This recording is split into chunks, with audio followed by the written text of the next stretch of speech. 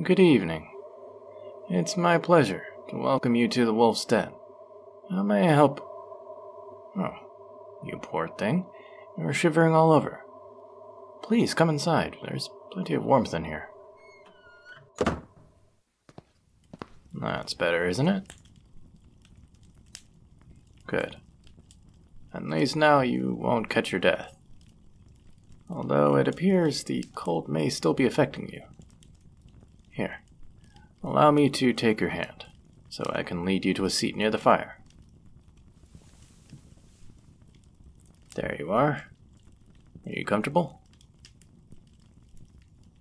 I'm delighted to hear it. Thank you for the thoughtful words. While I consider myself to be a hospitable innkeeper, I don't allow just anyone through that door. You, however, seem like you need a place for refuge. It would have been cruel of me if I had insisted that you remain outdoors, with only the frost to keep you company. I appreciate the gratitude, but it's truly no bother. Oh, goodness, where are my manners? In all my haste, I did not formally introduce myself, nor did I finish greeting you. For my discourteous actions, I offer my sincerest apologies. No apology necessary, you say? Why, thank you. Since we now have the time to have a proper conversation, shall we begin our exchange once more? Splendid. I am Cassian, and it's my pleasure to make your acquaintance. What shall I call you, dear traveler? What an enchanting name you have. The softness of its sound is pleasing to the ears, like a gentle song played on a lute. Your name also feels remarkable on the tongue, like the sweetest drops of honey. I would love nothing more than to have it fall on my lips again and again.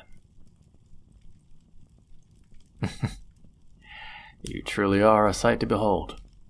Your eyes have widened considerably, and your cheeks have flushed to a lovely shade of rose. Oh, how I long to brush the tips of my fingers over your skin, to watch the color bloom even more. Are you all right?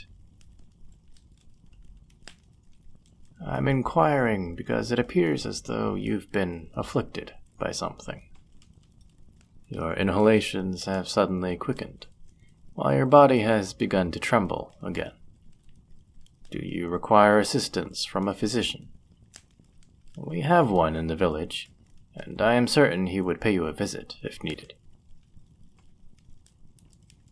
Ah, you were startled by my forwardness, and that is why you reacted so viscerally? Please forgive me. At times I can get a bit carried away. The people around here have grown accustomed to my amorous ways, but guests and travelers tend to be more appalled. Believe me, I have tried to rein in my behavior, and my attempts have been valiant, I promise you. Though I have been told that even when I am cordial, I'm still quite passionate. What can I say? I thoroughly enjoy toying with the affections of others, as long as no one is harmed in the process. There is a reason why I have been branded as the village philanderer. It's a title that I wear with pride, rather than with shame. Yes, if you must know, I have seduced a fair number of people into my bedchamber. You look utterly scandalized. Based on your sharp glare, you must think the worst of me. While I may enjoy the carnal pleasures more than the average fellow, I can assure you that I treat every partner with the utmost respect and care. Their needs come first, always.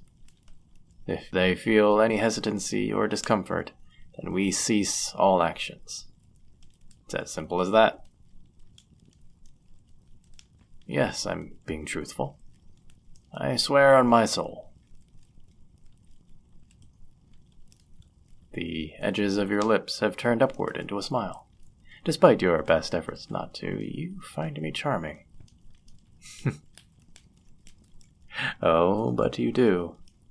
Not only has your smile spread into a grin, but your eyes are now shining with mirth. Do not fret. I will not hold it against you. Even the most apathetic of individuals succumb to my charms eventually. In all seriousness, have I made you uncomfortable? Be truthful, please. No? Are you certain? That is a relief. As I said, your comfort is my priority. No matter how desirable I find you, I will refrain from engaging in any ardent actions, unless you grant me permission. Of course. There is no need to thank me. That was a rather large yawn. It seems that you may be ready to retire for the evening. Given the late hour and the bleak outdoor conditions, may I assume that you will be lodging here tonight? Not to worry. I have plenty of vacancies. Very few people visit Mystic Haven during this time of year, so it's dreadfully quiet around here. You're wondering about the cost. Normally, one room with all its amenities would be 5 shillings. However, due to the low number of guests and the urgency of your current predicament, I will only ask for 2 shillings. No, I insist. The amount I mentioned will be just fine. You are most welcome. All right. Now that we have settled this transaction, may I escort you to your room? No? Why ever not? You may roll your eyes and scoff at me, but my question was not unreasonable. It's not as though I doubt your ability to make a sound decision. It's simply that I am concerned for your well-being. You must be exhausted, so a peaceful night of rest would likely be helpful. Very well. If you would prefer to stay in this area by the fire, then I will not stop you. In fact, I would be more than happy to share the space with you and continue our conversation. Do you find these terms acceptable? Lovely. Since we will be remaining in one another's company for a while longer, may I offer you something to drink? The eager expression on your face is answer enough. I will gladly prepare a beverage for you. The best I can do is a cup of tea, I'm afraid. I would offer something stronger, such as a cider or a mead, but sadly, I have nothing of the sort here. The tavern next door, the Drunken Goose, does. It's open for another hour, but I have it on good authority that the owner does not enjoy seeing guests this late at night. She can be rather surly. Yes, I know her well. Too well, actually. No, it's not what you're thinking. She and I are not associated in that manner. The owner is my younger sister, and I know better than most that she can be a handful at any time of the day. However, when it's near closing time, that is when she is at her most irritable. I do not fault her for it, though. There are often hordes of fools who wander in, trying to woo her into providing beverages and meals without payment. Her callous nature will not accept any of that behavior. So she sends them on their way with vicious curses and swift kicks in the rear. Yes, I do speak of her as though I am fond of her. She is a menace, certainly, but I would rather she be that than a timid, cowering damsel. At least I know that she can handle herself. Lord save the fool who thinks that they can take advantage of her. Oh, her name? It's Griselda. Yeah, I agree that it's an unusual one. Her name means Fighting Maiden, or Dark Battle, which suits her perfectly, if you ask me. Our parents had initially considered calling her something delicate, but the moment she arrived into this world, she was already so fierce and combative. Indeed, Griselda loves a good, ferocious fight. Not too long ago, she and I were locked into the heat of battle. She is the reason why I no longer have ale, cider, mead, or wine at the inn. Apparently, I was intruding on her territory by inviting too many of her guests over. It was not exactly my fault that everyone preferred my company to hers, but she did not see it that way. As punishment, she banned me from serving anything other than tea. Why would I allow her to do such a thing? Well, if you meet her, you will understand why. She is a force to be reckoned with. No one dares to disobey her, for fear she may have their head on the next platter that's served at the tavern. I wish I were jesting, but I am not. She will not shy away from a physical altercation, if there is a need for it. Do you not see this scar on my forearm? She was the cause of that. An accident, she claimed, but I knew better. One evening we were both in the tavern's kitchen, preparing a hearty rabbit stew for the guests. My first mistake was standing next to her while she butchered the rabbit.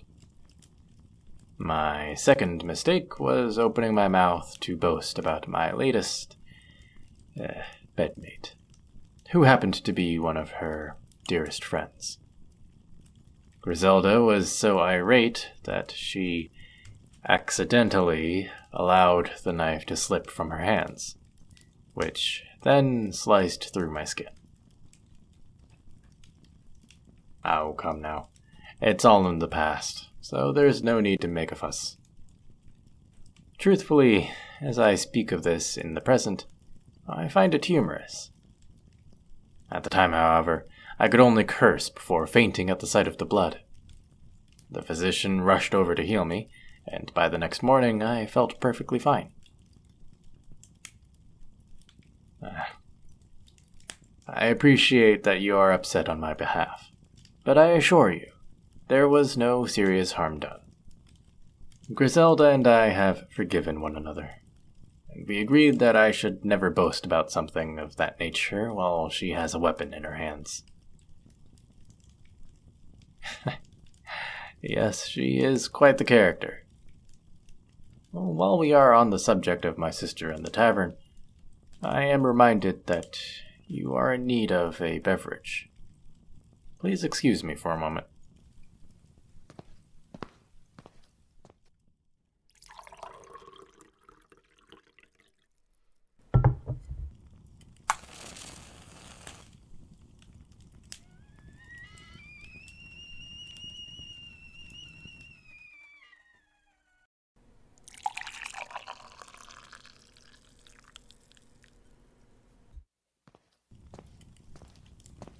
Here you are. One steaming cup of tea. I hope you will find this to your liking. That is correct. You are not alone in drinking tonight. I prepared myself a cup as well.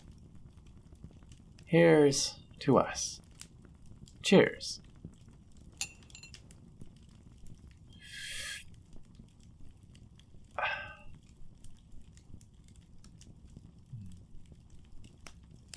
May I ask what your thoughts are regarding the tea? It's perfection, you say. I'm flattered. I cannot take all the credit, though. Even though I brewed it, my younger brother cultivated the herbs and spices for this particular blend. Yes, I also have a brother. Florian is the youngest of the three of us, but he is the most knowledgeable. Given his profession, his intellect and inquisitiveness have proven to be beneficial. No, he is not the physician, though he often assists the man. Florian is actually the village's apothecarist, and his services are highly sought after. I cannot even begin to count the number of individuals who have eagerly left his shop with a wrapped package in their hands. Due to his refined skills and extremely caring nature, he receives endless demands for his remedies. In fact, he frequently sees guests during the crack of dawn, or during the dead of night. I suppose it's fortunate that his living quarters are above the apothecary. Yes, I am quite fond of Florian as well, and I will happily pass your compliments to him. I'm certain he will be pleased to hear that you enjoy his tea blend.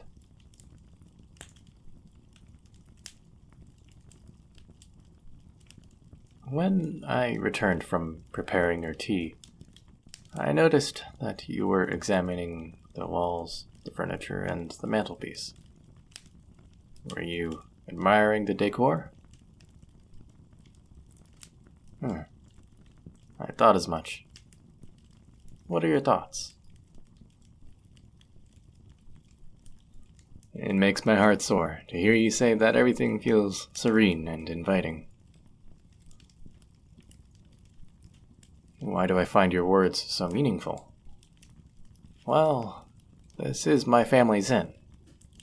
It was established long ago by my great-grandparents, and it has been passed from generation to generation. While the inn always maintained a welcoming air, my parents made it even more so. They placed most of their attention and love here. Griselda, Florian, and I spent our youths within these walls, so we know every square meter of this place.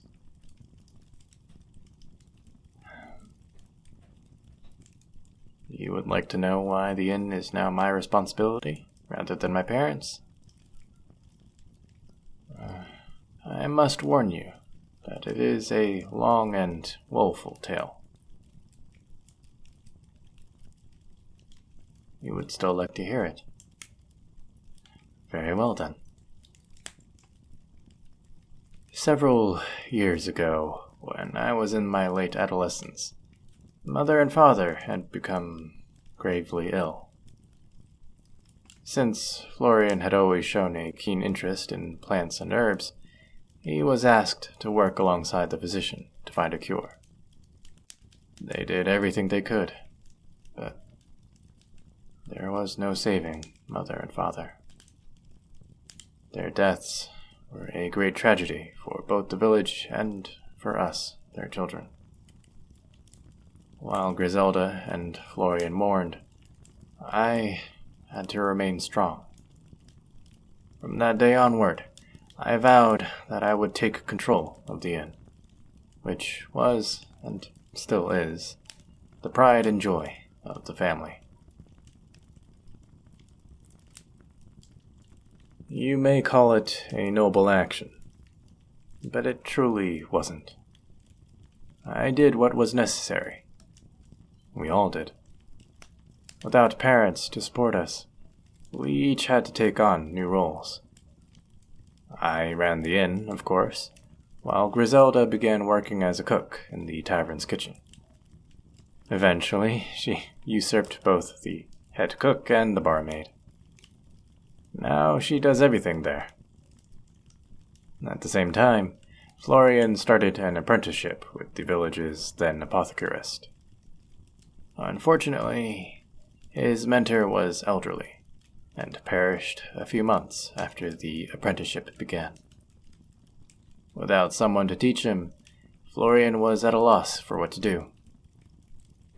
Thankfully, Griselda and I had earned enough to send him across the land to work under the most accomplished and experienced apothecarist. 3 years later, he returned with much more knowledge and confidence. With his own hands, he built and opened Elixum, which is the current apothecary. Yes, that about covers it all. Now you know far more about my family than you likely wanted to. Goodness, I must have gone on for some time. Why did you not interrupt me? You were genuinely interested in the story and were eager to learn every detail? I did not expect that response, but I appreciate it nonetheless. You are a clever one. Yes, Wolf is the family name, hence the Wolf's Den. It's a bit on the nose, I agree. Alright. We have discussed my family and myself at length. It is now your turn to take over the conversation. May I ask what brings you to Mystic Haven? Are you simply passing through, on your way to a larger town? You had been traveling across deserted territory for a while, and Mystic Haven happened to be the nearest civilization, so you decided to seek shelter for the night. I understand your logic. This village is secluded, with no neighboring towns. If you had chosen to continue, you would have gone for another day or two before finding anything remotely suitable. I did sense a peculiarity when you arrived, however. You did not appear to have a horse with you, which seemed unusual to me. Have you been traveling by foot all this time?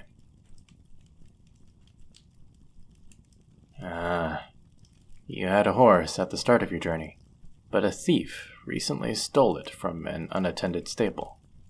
Since then, you have been on foot. What rotten luck. No wonder you looked so wary when I first saw you. Any distance on foot would be troublesome, particularly during this season. How long have you been traveling? 2 months? Whatever for? You have been searching for a place to settle, but nothing has appeared to you so far. May I ask, what caused you to suddenly leave your home? Oh, you must be jesting. Surely you would not have been banished for that. Oh, that is awful. You did not deserve to be banished, simply because your tailoring shop suffered a financial crisis. That was hardly your fault, and to think otherwise would be foolish. I truly am sorry for all that you have endured. Of course I am concerned on your behalf. You are, by far, the loveliest and kindest person I have met in ages. Despite knowing you for such a brief amount of time, I have grown to care for you. You care for me as well? It humbles me to hear you say that. Oh, yes, I'm alright. My apologies for drifting off. I was just pondering a question to ask you. I wanted to know if Mystic Haven could be a place that you could call your home. I am aware that you are only familiar with the village in the dark, but come morning, you should view it in the daylight with fresh eyes. If you like what you see, would you consider staying? You would like to know why? Well, beyond my fondness for you, I believe that Mystic Haven could provide everything you may want or need. The village is small, but it has distinguished shops and areas to explore. Most importantly, the community is welcoming and friendly. You could even re-establish your business, if you had the desire. I can already see how talented you are, given what you are wearing. Yes, I mean your cloak. I have been staring at it all evening. You created it with your own hands, did you not? I thought as much. As soon as you mentioned that you owned a tailoring shop, that is when I knew. Not only is your cloak beautiful with its crimson hue and velvety texture, but it appears sturdy enough to withstand even the harshest conditions. It's far better designed than anything I have ever witnessed. I have no doubt that someday your creations will be in high demand. Yes, I am being truthful. The villagers would cherish your talent, and above all, they would adore your wit and compassion. I mean every word, from the deepest parts of my soul. I truly believe that you could find happiness here. You will consider it? Are you absolutely certain? That is wonderful news. I'm incredibly pleased to hear you say that. Since you are now willing to see more of Mystic Haven, I was hoping that I could escort you around tomorrow. I could show you the very best that the village has to offer.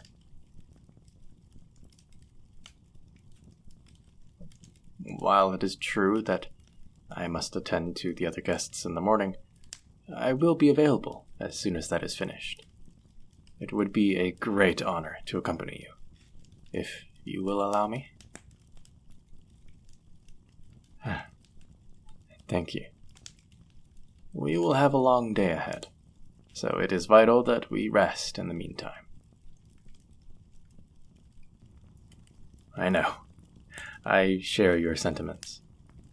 I have been enjoying our conversation, but it does have to end, at least for the time being. Your yawns have increased significantly, which indicates that you are in desperate need of sleep. Are you finally ready to retire? And you just released another yawn. That answers my question, then. You may leave the teacup on the table there, and afterward I will lead you to your room. Please take my hand, so that I may guide you along. These halls are dimly lit, and I would rather not have you stumble and fall.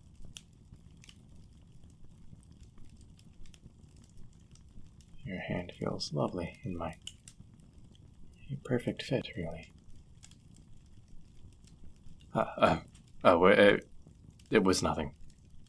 I was merely muttering to myself about an unimportant matter.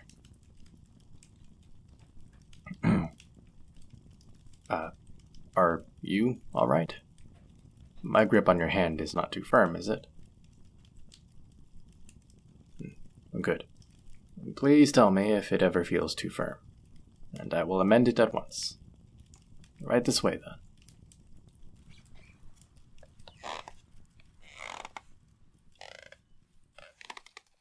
Here we are. Your room is just beyond this door. If you need assistance with anything, please do not hesitate to find me. I will be just across the hall from you. You are very welcome. Before we part, I would like to say one final thing.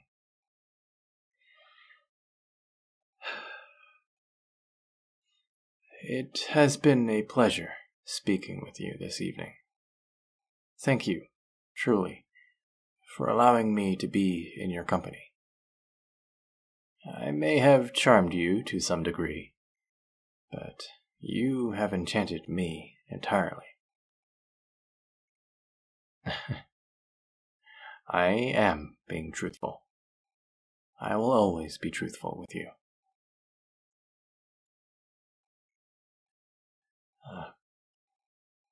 You have not released my hand yet. You are correct. I have not released yours either.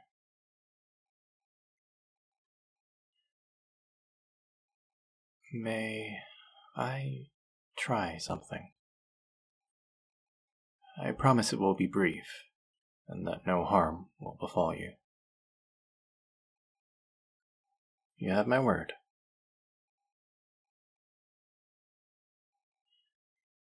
Yes. I am raising your hand to my lips. Is that all right? Good.